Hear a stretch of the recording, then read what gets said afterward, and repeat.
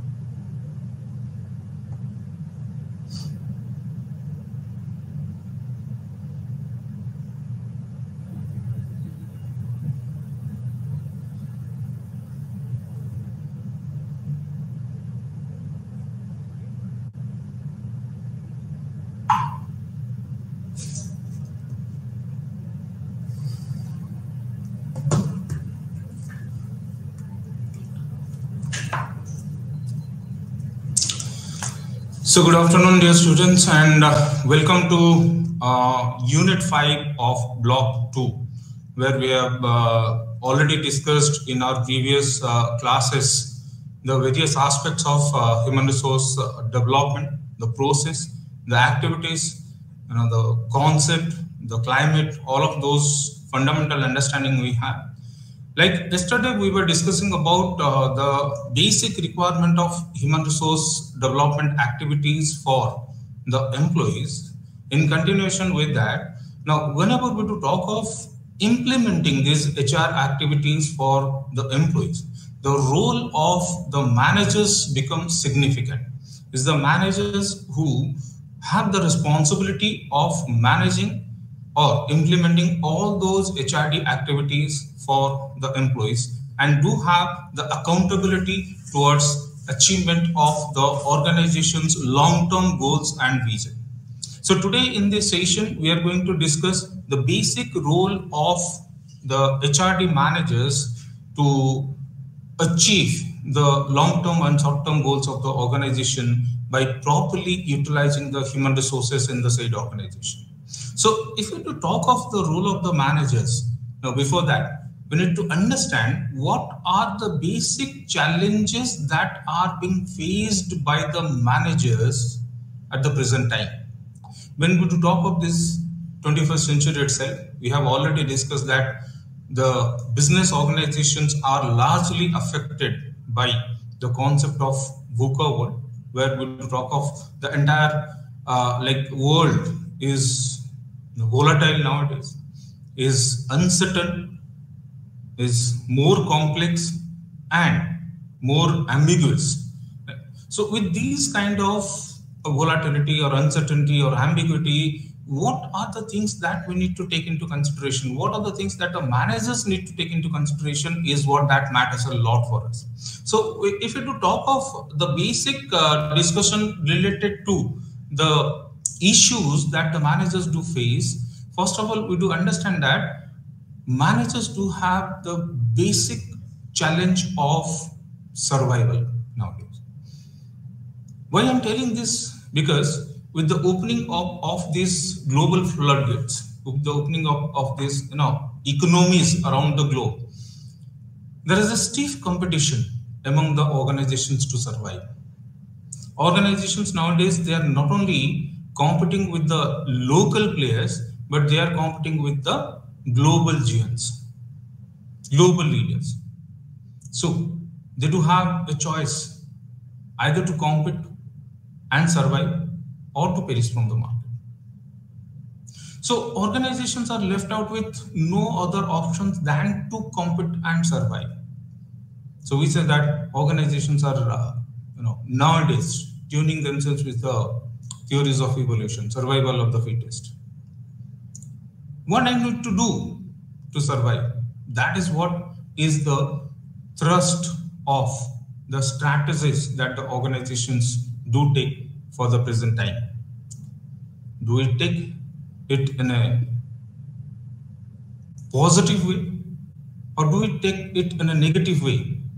In a positive way, I want to say that whatever resources I do have with me, maybe physical, human resources, materialistic resources, whatever resources, do I make the best possible utilization of all of those resources and will try to have that competitive advantage out of that, or I would like to blame the inappropriate availability or inappropriateness of those resources. So do I always have a conducive environment to survive, or I need to develop those kind of things? So that is the biggest challenge that the managers do face. When it comes to competition, there is a threshold competition among all the organizations to survive. So what can really be focused on is the utilization of resources.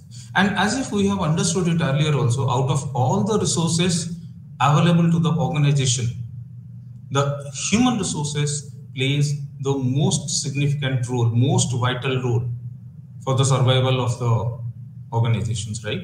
So how to make the best possible utilization of the human resources? Managers need to think of on that.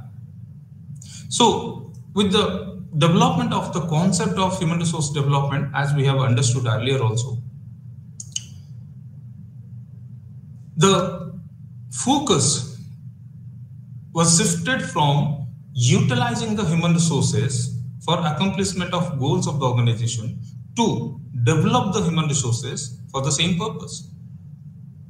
So we are no more concerning with the human beings as resources. We are concerned with human beings as the assets of the organization, where I can think of investing on the human resources. I can think of taking all such kind of activities whereby the human resources can be developed as an asset. So the thrust has completely been shifted from utilization to development. And what I need to do when we discussed in the basic concept of HRD is to develop competences, commitment, and the organization's culture. Right? So what makes the managers to focus is the right kind of competences of the people available for the organization. So right kind of competences of the people available for the organization. So what should be done for that? So there has to be a proper competency mapping process which is required for the organization and which is available with the organization. Whatever competences are available, is it sufficient enough to meet the desired goals of the organization, or is there a gap? The basic objective of HRD is to bridge that gap whereby whatever competencies are required for the organization and whatever competencies are available for the organization must be matched together. So reducing this competency mismatches is one of the most important dimensions of, or most important aspects of the managerial roles in the organization. The other aspect is that whenever we do talk of developing these competencies among the people itself, right? So whether the individuals do develop the ability of self-learning, independent learning.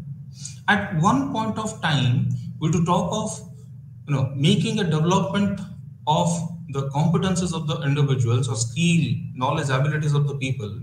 But for what purpose? I'm giving a thrust on their career development. I'm giving a thrust on their career management processes, career planning processes, succession planning processes.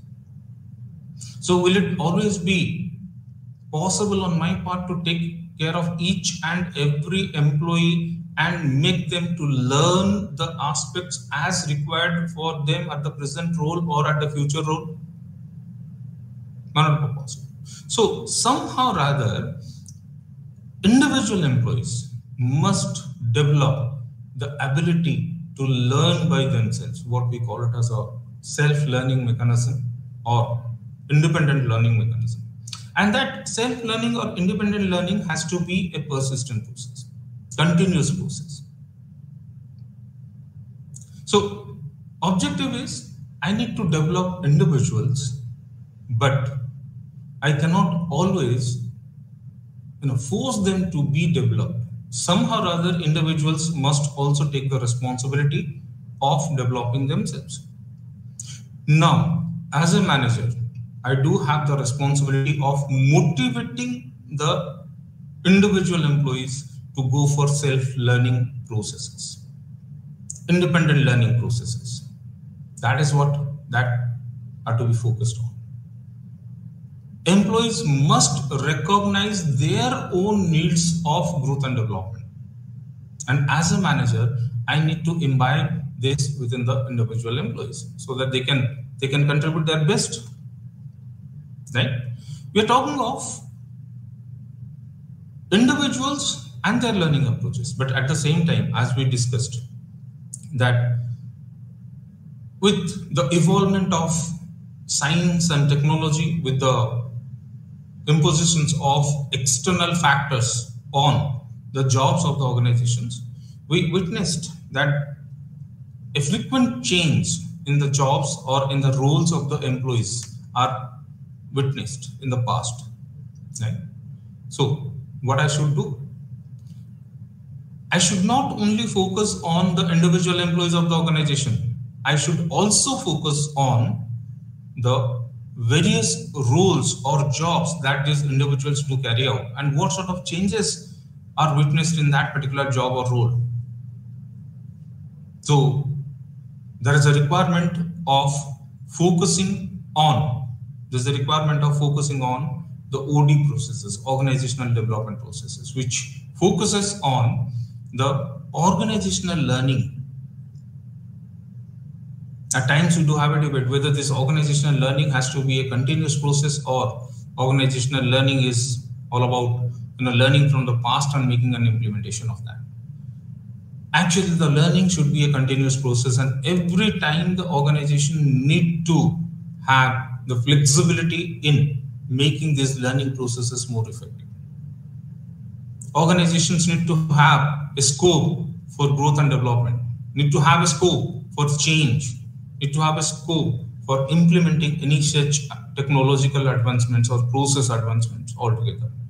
So the focus is on development of the organizational learning processes. Right? Beyond that, nowadays we do have a basic challenge which is there for the managers. Two things, we are going to discuss it in detail. One is we are talking of the diversity at the place of work, and second one is we do deal with the different generation of employees at the place of work. You're talking of two things, diversities and different generations. What are the problems that we do have whenever we're dealing with these diversities or the generations? Let us talk of the basic concept of this diversity wheel. We call this as a diversity wheel, which focuses on the different aspects of this diversity itself. Where you can see this diversity wheel represents 4 different layers. At the preliminary layer, we do talk of this diversity within the individual, where we understand that no two individuals do have similar sort of characteristics of their own. They do differ in terms of their personalities. They do differ in terms of their learning abilities. They do differ in terms of their thinking abilities, communication style, the way they process the information.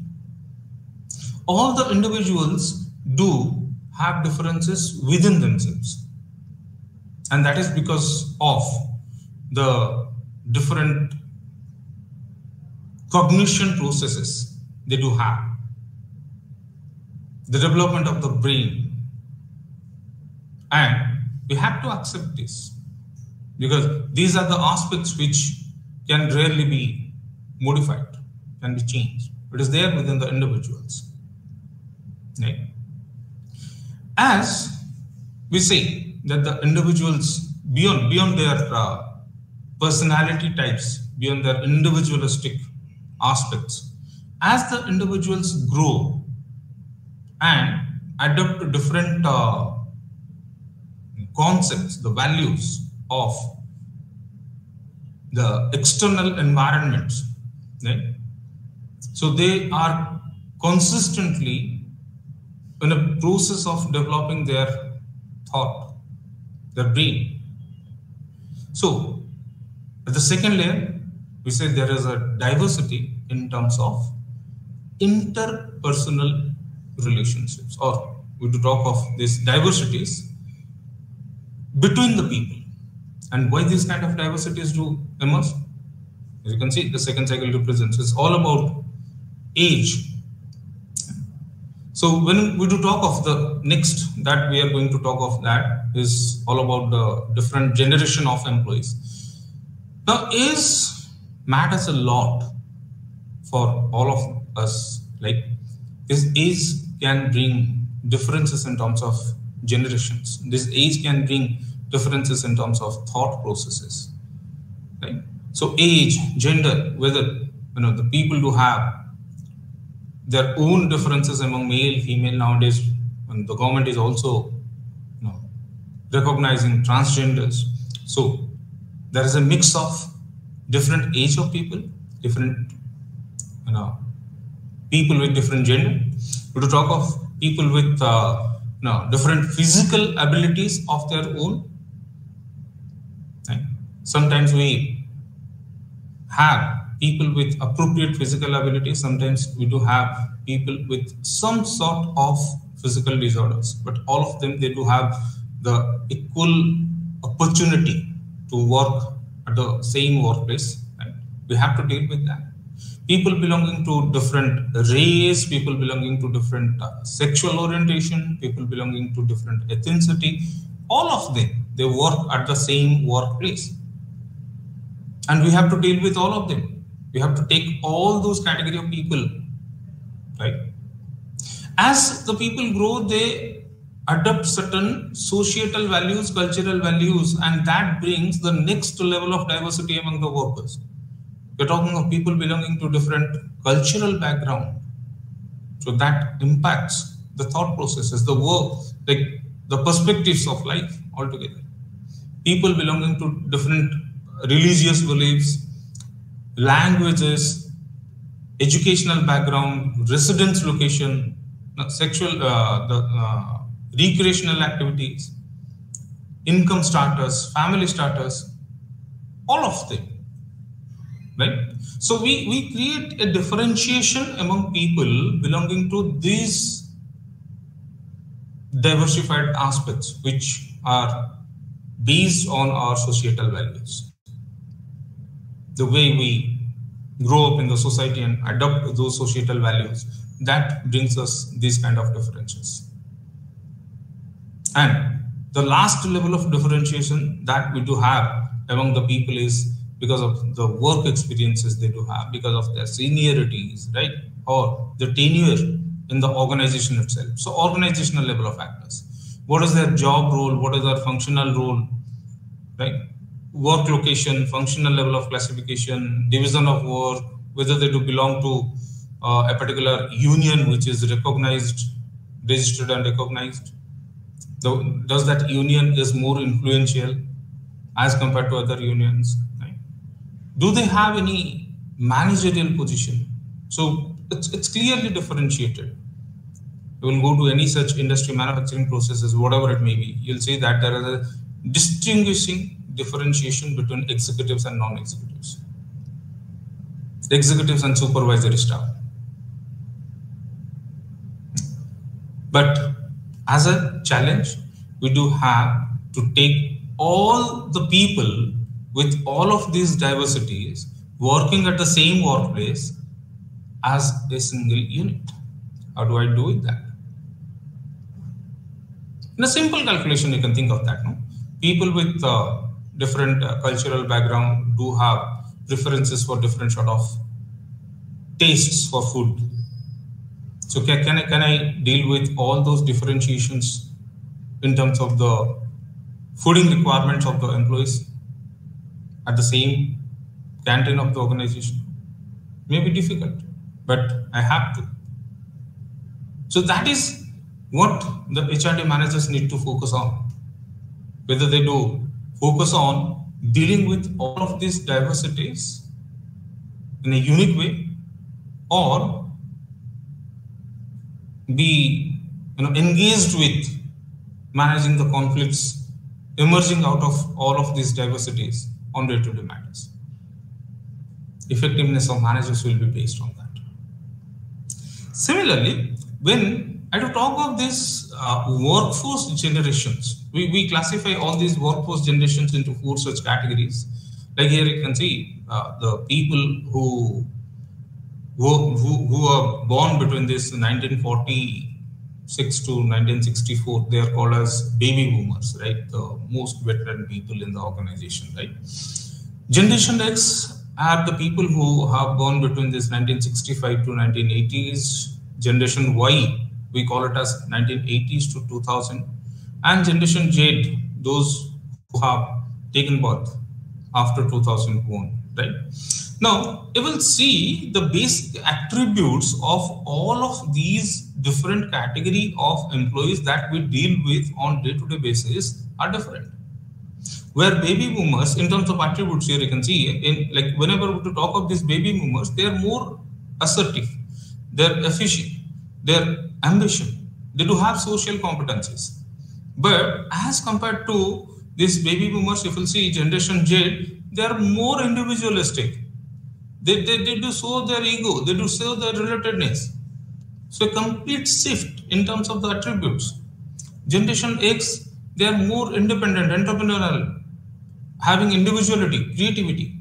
Whereas this Generation Y category of employees, they are more self-confident, communicative, pursuing their goals. They don't fear authority. All of them. So when we deal with the different category of employees in the same organization, we have to deal with different attributes that we come out with. See, if we talk of this working life, these baby boomers, veteran people, they are above average. Performance is high, professional reference is there, right? They are more, career oriented.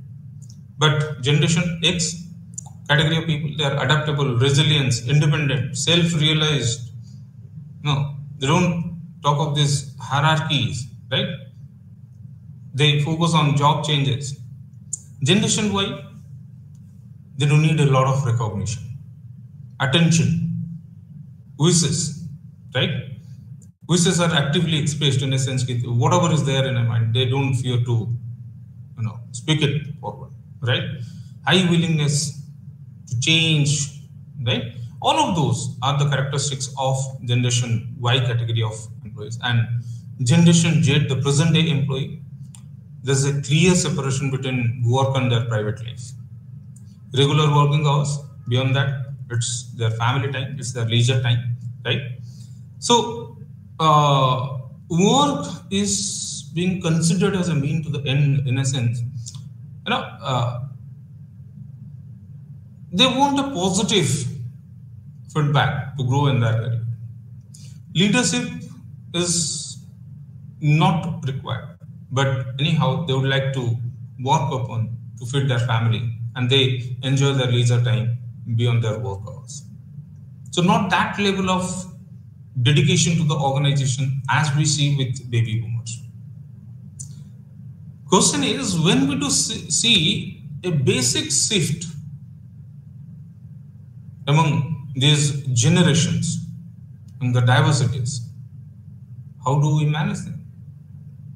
What we need to consider?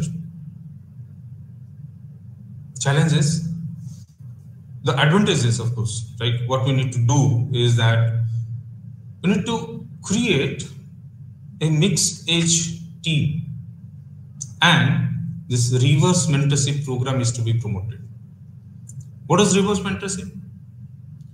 Now, whenever we talk of mentorship, it's always, the lower level people, lower hierarchy people to learn from the higher hierarchy people. But reverse mentorship is that the people in the higher level of hierarchies in the organization, they should be open to learn from their subordinates.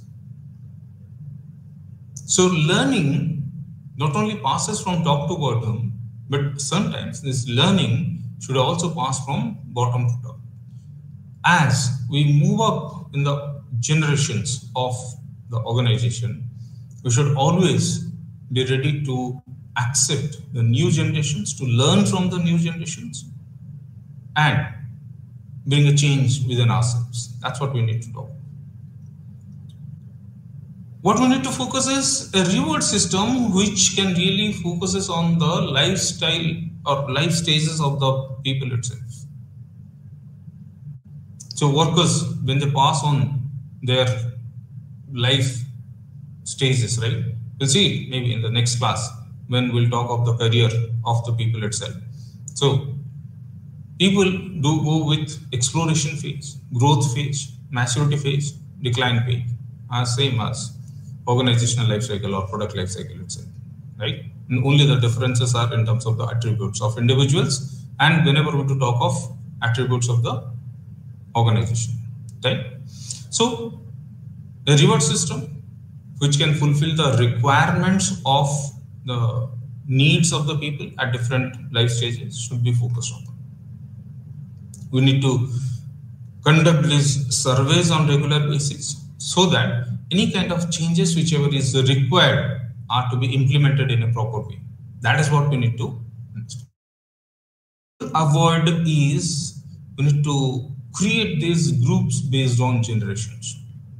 There has to be, as the first point we say, there has to be a mixed age team, mixed generation team. But normally, people do have a tendency of creating groups based on generations. We should completely avoid that. That will create a distinction among the employees of the organization. That will hamper the learning environment of the organization. Ready? We should not form alliances with employees for all ages. So there has to be differentials. There has to be a appropriate consideration of the attributes, and according to that only they should be a part of the management, right? But most of the time here, whenever we are dealing with this mixed teams or mixed generations people, we have to omit the assumption of knowing everything. As a manager who deals with people of diversified work groups, I cannot say that I already know this or I know this. That should not be. So with the changes in the employee expectations over generations, what we need to understand is that the people of the organizations are to be dealt in a different way altogether. That is what we need to think. That is what we need to focus on. So with these kind of changes, whenever we do talk of the basic role that the managers need to play for successful implementation of all those HRD initiatives in the organization, focuses on the following points. Like we are talking of the manager's role to plan for the future human resource requirements of the organization. Now, it's the human resources which can bring a differentiation, as we have understood. It's the human resources who are responsible for implementing or taking the competitive advantage of the organization, right? So, how do you make an assessment of the future requirements of the organization is what that needs to be focused on. Whenever I'm talking of the future needs of the organization, I must have a strategy of aligning the requirement of human resources in terms of its skill, abilities, or role-based, right? Considering a future scenario of the organization, future goals of the organization, vision of the organization. That's what we need to make an assessment. Where we are moving and what we should do to accomplish the said objectives of the organization. So making an assessment is one, but we do have the other aspect of the organization, like how can I get the best people for my job? How can I get the best people for my job? So assessment is one part, but actually getting the right kind of manpower is the other aspect of the thing. As we clearly shift, like when it comes to getting the best people, right? The focus is on recruitment and selection, right? But nowadays you do see there's a complete shift in the trends of recruitment processes. Completely. More than 90% recruitments happens through job portals or the social media platform, LinkedIn, references in social medias and other platforms. But the traditional recruitment process, such as going through a newspaper advertisement, now has a rating of less than 50%. Why these kind of things to happen? Because I understand that if I'm going for a recruitment through a newspaper advertisement, it may so happen that I'll get thousands of such applications, but none of those applications will actually match or will confirm with the role that I'm searching for. So why to waste the time in terms of searching for all those processes, right? Why not I'll hire people on the basis of references? Why not I hire people on the basis of the preliminary scrutinization done by any such third party, right? Employment exchanges, whatever it may be. As we say, it's better not to have people in your organization than to have wrong person in your organization who can really create all such kind of disturbances in the organization. So that's what we need to understand. So getting the right people is the biggest challenge. And I'll say that actually there is a war going on among the organizations for that. And that is what leads the organizations to modify their processes. Even sometimes they go for unethical practices like coaching. Sometimes they go for headhunting. Sometimes they go for coaching also. So it's all about how do you take people along with you? What kind of people are there with you? Manager's role is to make the best possible utilization of the people available. So recruiting the best will not ensure that the people will contribute their best. Recruiting the best needs to be utilized in a proper way. So there has to be a proper match between the role of the person and the job role. I need to understand that. So through a systematic assessment process, I need to find out the basic attributes of the individuals and placing him at the right position of the organization so that they can, or it can match with one another. I need to talk of that.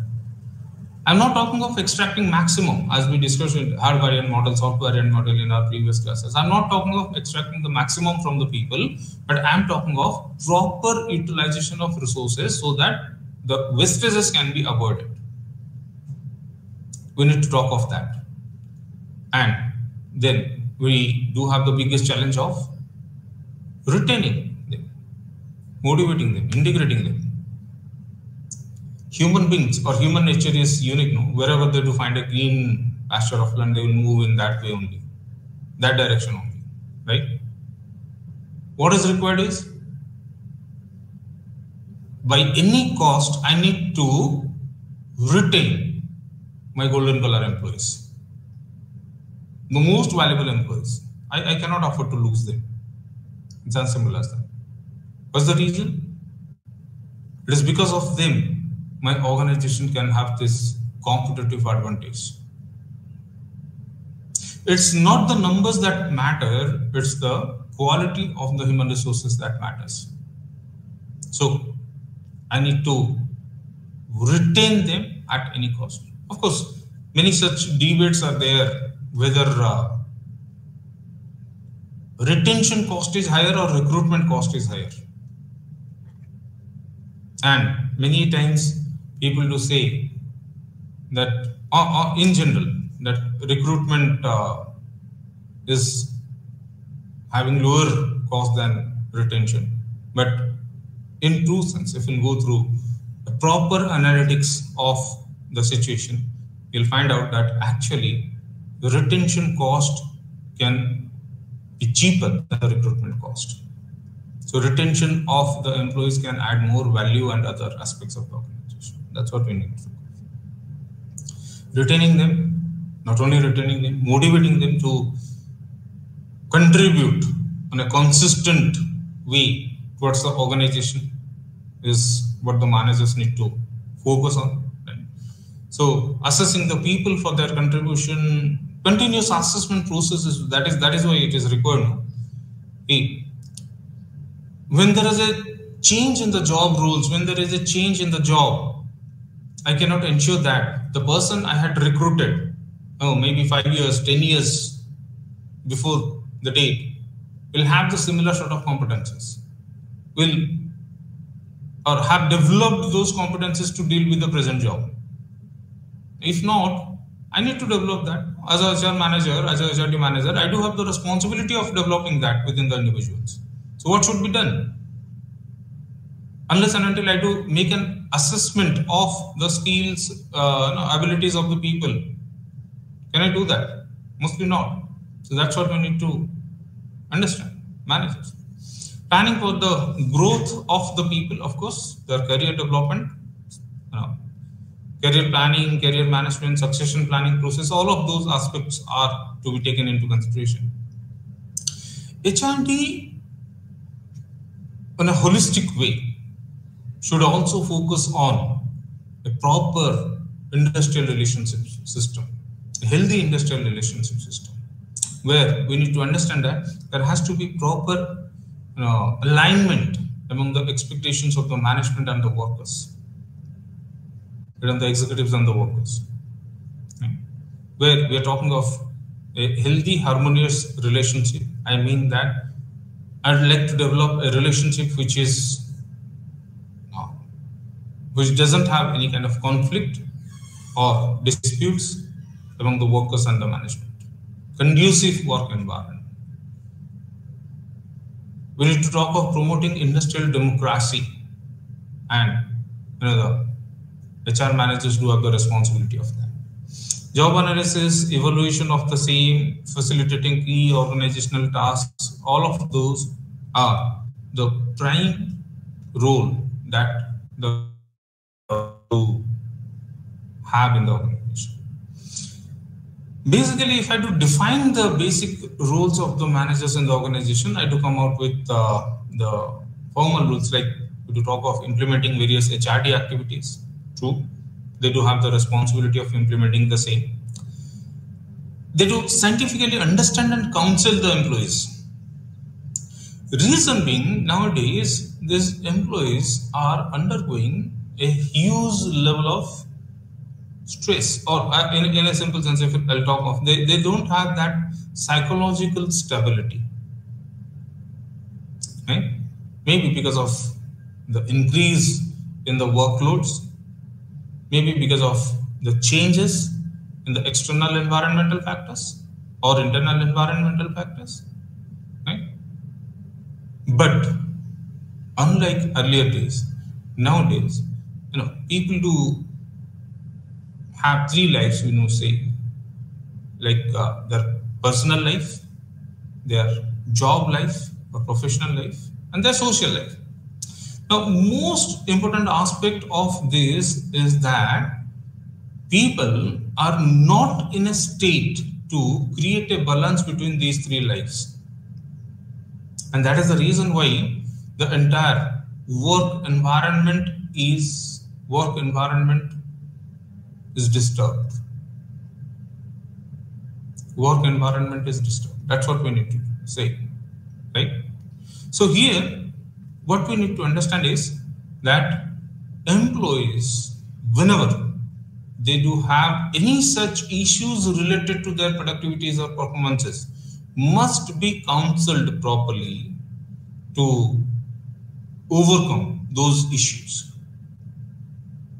Employees' productivity is not the only factor. Employees' productivity is not the only factor responsible on the basis of the training. No. The employees' productivity can be hampered because of other factors. Personal factors are included in that. You need to explore those aspects. Right? We need to talk of finding out the root cause of the problems that leads to lower productivity of the employees. I may not have a solution to their personal problems, but understanding them, counseling them can help them to recover those aspects. More or less, HRD managers should treat their employees as their kids. Benevolent approach should be taken by the HRD managers. So subordinate development is not to be treated as a part of the job role for the managers, but subordinate development should be a passion for the managers. We say, like earlier days, I was telling you that each and every manager in the organization is a line manager, and each and every line manager in the organization is a HRD manager, because they are dealing with people. So whoever they are dealing with, the growth and development of the subordinate is their responsibility. But what I'm proposing is not to take that as a burden on you, but you should have the passion of developing those people. If your subordinates will develop, they can take you to the next level. If otherwise, it will be very difficult for us to cope. Right? We say you need to establish a sound communication channel. So there has to be transparency in terms of implementation of the policies, plans, rules, regulations, and getting a feedback from the implementers to modify those policies, plans, rules, regulations, and to talk of all of those things. Whatever competency lapses are there, right? Say we do have a training calendar. Each and every organization, HRD, vertical of the organization, they do come out with annual training calendar of their own, which proposes the different sort of training modules scheduled throughout the year to bridge the gaps in terms of the competencies, or to develop those competencies which lack in terms of the people. What we do find out of this competency mapping process. But sometimes we'll also see that the employees do lack in terms of competencies in between. So we call that as competency lapses. So whatever is there because of those exogenous factors or the factors which can impact on the organization, you have to come out with the basic, strategies to build those gaps. Managing the performances of the employees. So when I do talk of these performances, maybe we'll see it in a couple of days, that people have two dimensions of their own. I do have some category of people who are willing to work, who are ready to work, but they don't have the requisite skill, knowledge, abilities to work. I'm ready to work, but I don't have the skill, knowledge, ability to work. And the other category of people are there who do have all those skill, knowledge, and abilities with them, but they're not ready to work. Only I can divide. No, I was telling about those star performers. People do have willingness and ability. They're the star performers. They do have all requisite skill, knowledge, abilities. They won't like to come out with their performances, so they do. That I do have a problem with the rest of the categories. So if people do lack in terms of skill, knowledge, abilities, I can help them out through training processes. But when people do have skill, knowledge, abilities, but they lack in terms of their motivation, they lack in terms of their enthusiasm, So what can be done for them? They have everything, but still they don't contribute. The only one thing that can be done is to counsel them and help them to overcome those syndromes. Right? Performances to be recognized, performance-driven culture has to be there, and building a learning environment. Continuous learning process are to be there to help each and every individual employee to cope with that. Right? Let us now talk of like the various systems under this HRD and how these managers need to perform within those kind of systems. Now, broadly, we classify all of those systems into 4 categories. The first of such is the career systems of the organization. So, whenever I'm talking of these career systems of the organization, I need to mean that I need to identify the various career opportunities available for the employees of my organization. So people are less motivated by monetary worth nowadays, but are more motivated by the career growth options. So that's the reason why we used to discuss that is career planning, career management, career succession planning processes. These are the things which have been given importance.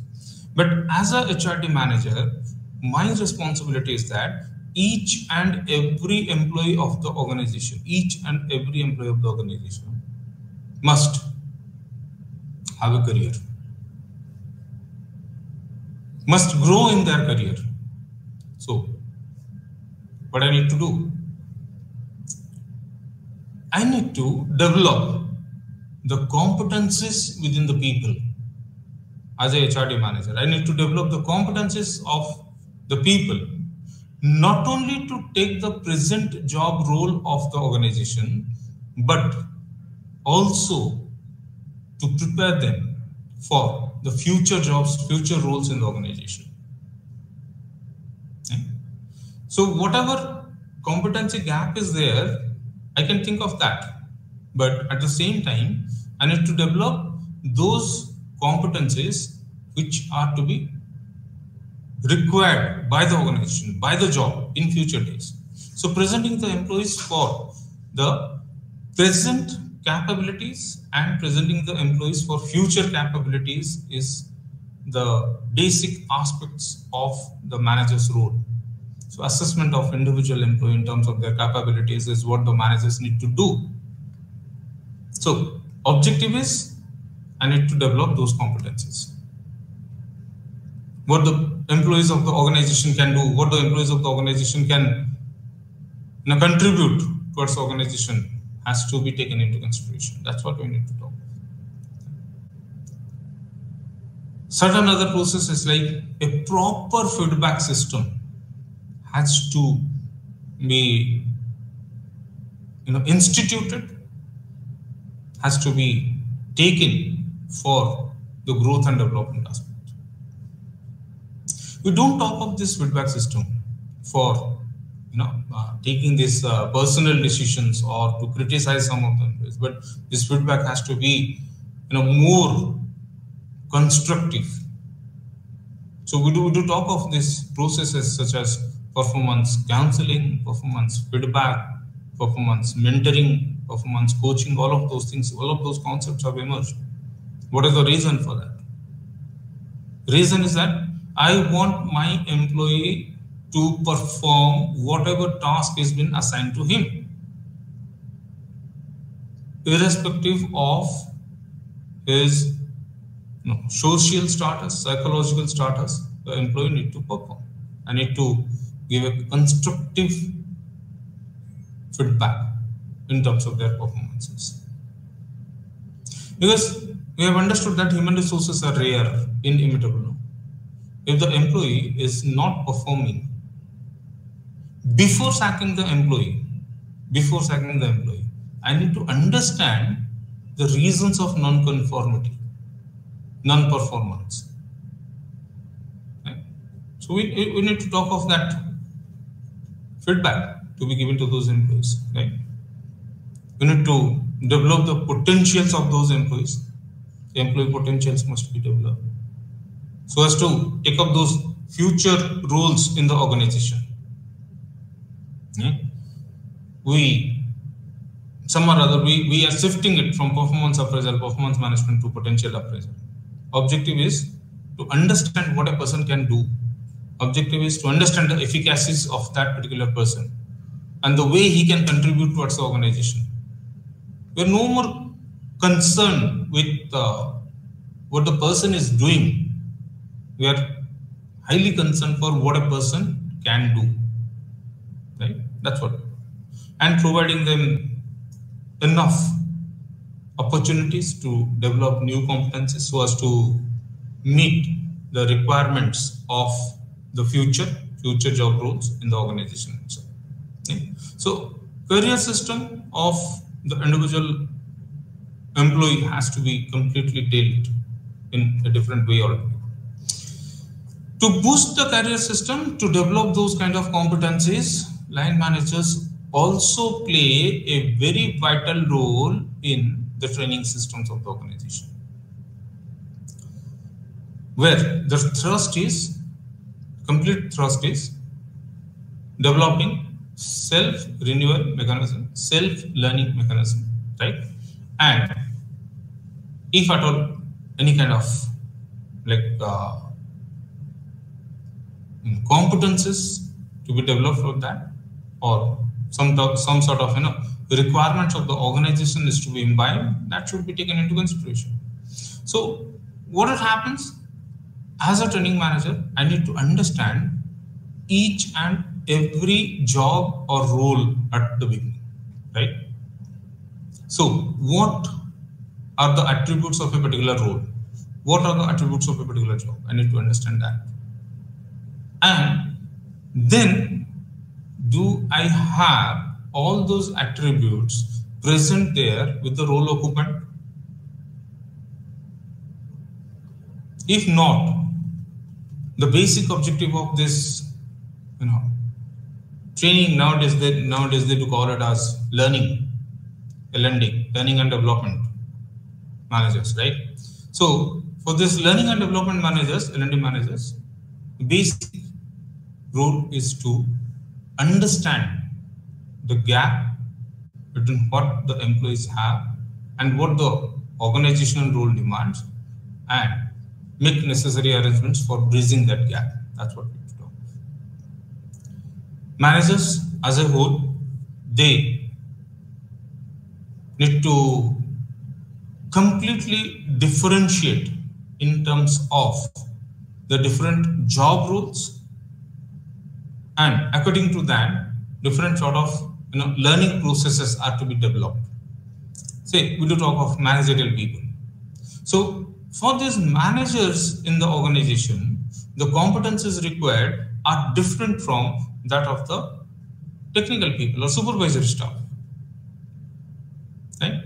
So I need to understand what sort of competencies are required for managers, what sort of competencies are required for supervisors or technical staff, what sort of competencies are required for workers. But all of those kind of competencies are confined to job or the organization. Nowadays, another one competency which makes maximum impact on the productivity is the behavioral competencies of the people. Do the employees exhibit right behavior at the place of work?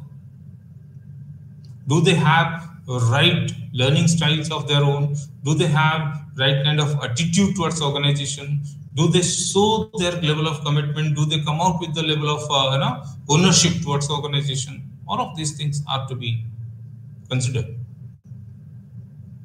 Behavioral competencies, decision-making ability, judgmental ability, interpersonal relationships, communication style of the people. All of those are the thrust areas of human resource development. Okay. Identifying training needs for the employees is another one. So need analysis that we used to discuss yesterday. I say there are three different levels at which this need analysis can be done. One is organizational level of need, job or task related need. Third, the individual, personal related need. So whenever I do talk of this need assessment, I make an assessment of all these three different aspects in organization, jobs, and individuals. Then I compare it to the individual, what he has. Can he satisfy the requirements of the job? Can he satisfy the requirements of the organization? Can he fulfill his own competences? And I need to develop that. So what are the requirements of training for the individual employees are to be there? Encouraging the employees to participate. Mostly, you'll see that nowadays, with a lack of interest in the learning process, people have started assuming these training programs as something which is a waste of money. Even if management of the organization would like to impart training program, but it's the employees who don't want to take that training program. Out of my own personal experiences, I've seen, like we used to provide training on various HRD initiatives in different organizations. So people do treat these training programs as a paid holidays for them. They don't attend these training programs as something necessary out of that. They just started at the management, would like them to undergo that training program and bring certain modifications in that. Okay. We are talking of encouraging the employees to take part in that. Otherwise, the objective is not achieved. Right? Sometimes we do talk of a continuous process of the learning process through this coaching, mentoring, guiding, where the employee of the organization is assigned under a particular person to help the individual employee to cope with all kinds of requirements, right? We say whenever we do talk of this work system itself, line managers, HRD managers do have a significant role.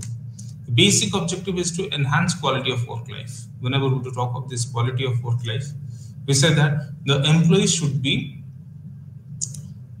psychologically, sociologically, emotionally stable, right? The employee shouldn't have any kind of disturbances, disorders in his life, right? We are talking of quality of work life. So what is required is, whenever I do talk of this quality of work life, what is required is to promote a healthy work environment where some autonomous bodies can be created which will induce the participation of the employees in the organization. Right? So we say that it's all about employees' participation, but more or less we need to understand that employees are required to provide their feedback on certain issues, certain aspects of the organizational decision-making process, but employees should not be treated as the lone stakeholder to the system, right? The participation style is providing necessary support with reviewing with the importance or progress of the said quality of work life, right? So whatever policies, plans, rules, regulations you do have, whatever verticals you do have, say for example, whenever we do talk of this quality of work life, right? We come out with a particular concept, say grievance settlement procedure. When employees of the organization then need to settle down their grievances, does the grievance settlement procedure of my organization is easy for them to accommodate? If I develop a mechanism which is very complex, workers will be reluctant for that. So in that case, can I get the proper feedback from the workers? May not. So I need to make the processes simpler. I need to make the processes user-friendly, right? So that the importance can be given to that. We do talk of redesigning this supervisory role to become more supportive and facilitative. That's what supervisors do play a significant role. Each and every supervisor is a line manager, HR manager, you need to understand. They are the people who have the responsibility of dealing with workers. They are the people who do have the responsibility of developing them. So, you need to understand. And finally, we will talk of this role of HRD managers to develop this cultural system of the organization. Okay? So here, you need to understand that as a part of developing a consistent cultural system, the HR managers do have the responsibility of analyzing and analyzing the various verticals, various practices, and need to understand that whether all of these practices are in coherence with the system or not. Okay? So establishing the culture, establishing the climate, and whatever is required for the establishment of culture and climate is there, ensuring that are the role of the HRD managers. Right? So friends, here we have understood that like here we can sum it up with that operational role or role of the HR manager as a learning specialist, right? Or role of the HR manager as an administrator, where to implement all those things, or as a consultant. So here HRD managers do play a significant role for the implementation of all those HRD activities. So let us wind it over here. Once we have understood how this HRD is important for employees, how this HRD is required for the managers of the organization for its implementation. Right? In coming classes, we'll see the other aspects, other deeper aspects of this HRD as a whole. So thank you very much for attending this session, and we'll meet tomorrow once again with a new concept of HRD. Thank you. Have a good day.